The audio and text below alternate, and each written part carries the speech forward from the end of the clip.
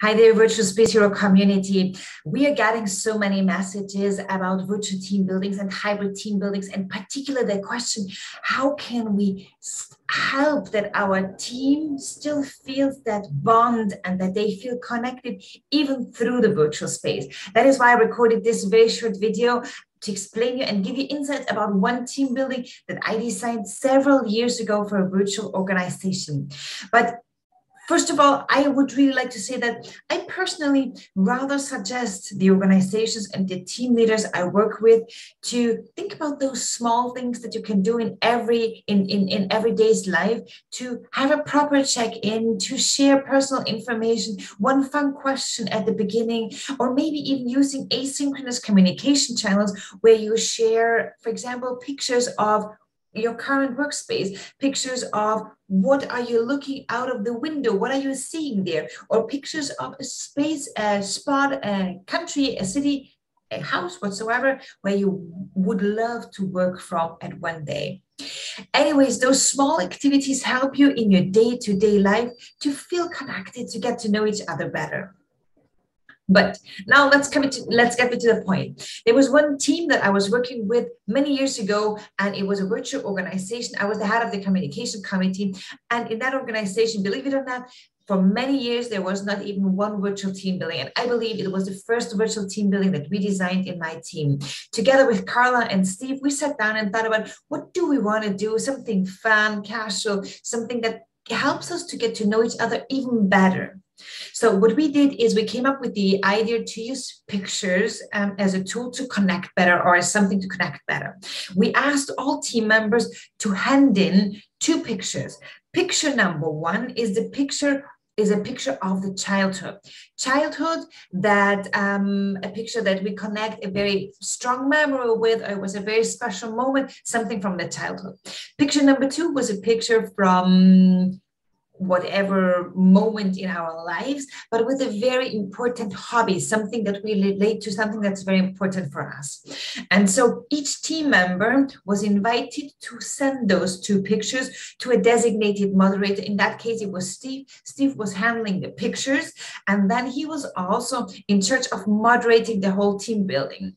And what he did is we started with the childhood pictures. So in that particular team, we had quite an age span. So we had members that were 25 years, but we also had members that were 55, 60 years old and older.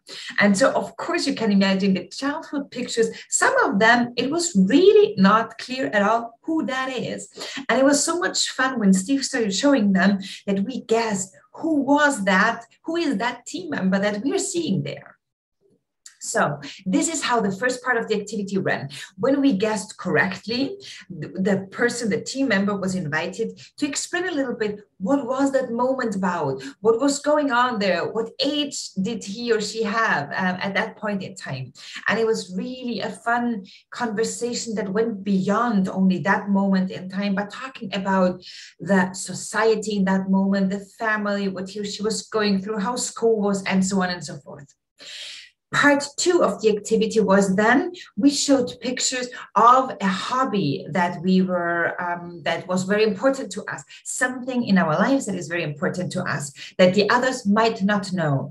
And it was really super fun also seeing pictures of our team colleagues in some hobbies that we were frankly not aware of. And with that, we really had a fun morning. It was only 1.5 hours with some coffee chat, some of us even showing up in the pajama. It was just a lot of fun getting to know each other. And now I really, because in preparation for this short video, I was looking for the publication because we published this team building and we're going to share it with you as well. But I was just looking for the pictures that at that point in time I was sharing. And let me share with you here the 2 pictures that I handed in that I really it was super fun seeing them again. So on the left side here, you can see me and my sister always in a twin outfit. My mom loved to knit and also to sew all our clothes by herself. And so also just sharing this emotion about my childhood. We were always dressed as twins. You see us, we were only 14 months apart, and we look very similar, only that I'm blonde, my sister is brown-haired. But it was super fun just sharing that with my colleagues, something very personal that they didn't know. And also for myself, remembering it, how all the people in our village were always like, oh, the twins are coming, just because we're dressed so the same all the time. That was picture one. And on the right side, you see picture number two. It is me dancing. At that point in time, I'm dancing at a Zouk party. And you must know that I'm a passionate dancer.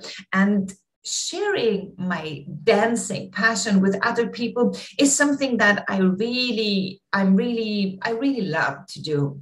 And also beyond just being a dancer, I was also able to design and conceptualize a new concept that is called Dance Your Way into Leadership. But well, this video is not about dancing your way into leadership. It's just about how you can design a virtual team building that helps you and your team connect better. I hope you like it. I would love to know your comments. So let me know in the comments also what you enjoy when doing a virtual team building, if you do one, and what activities worked well for you. And if you run this same activity, also come back to me. I really would love to know. And don't forget, let's become a virtual space hero.